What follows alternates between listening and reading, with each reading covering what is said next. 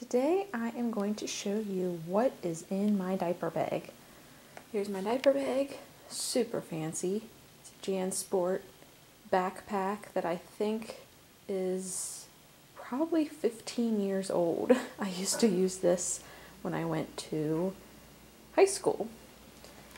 So, let's see what's in here. I'm gonna open it up.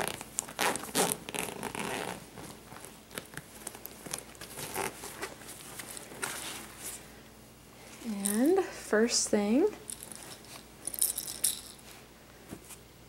blanket. I use this for when I put my baby in her car seat. I cover her up because it's been pretty cold. This is her snuggly, which I call. It has a little tag on it here, and that helps her sleep in the car. So that's a necessity. Next is this bag right here. This is a wet bag, and it is an Alva Baby wet bag. I got this on their website for about $4. I put dirty cloth diapers in there, and then when I come home, I can wash them. Right now it's empty. Let's see, I also have an extra jacket for my baby.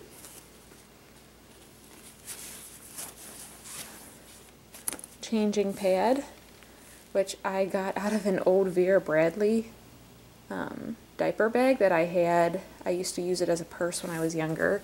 You can see that's Vera Bradley. No, it's upside down.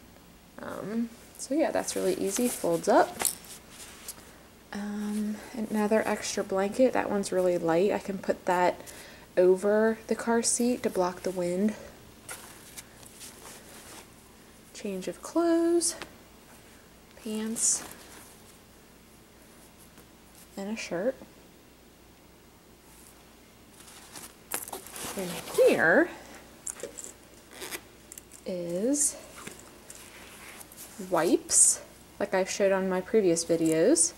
These are my wipes made out of fleece that I cut myself, and a water bottle. This just has regular water in it, and I got this from Target. It was probably $1 less. And I also, what else is in here? Aha, this is what I'm looking for. Ta-da! Coconut oil. I talked about this in another video of mine. I use this on my baby's bottom to prevent diaper rash. So, there's that. That's in a leak-proof container I got at the Container Store. And I also have some books for just in case. And this is actually a book of mine that goes with my mother's group I go to. And that is, oh, a spoon and a hat. That's for when I put some food in here when I travel. And that is it. I would add some cloth diapers if I was going somewhere. I'd put like 1 or 2 in there, zip it up, and I can go. I like the diaper bag being a backpack because it's hands-free and it's just really easy for me. I don't put too much in there. I'm not a worrisome mother, so I don't put everything but the kitchen sink in, just enough to get through our little commutes. So I hope this was helpful. Talk to you later.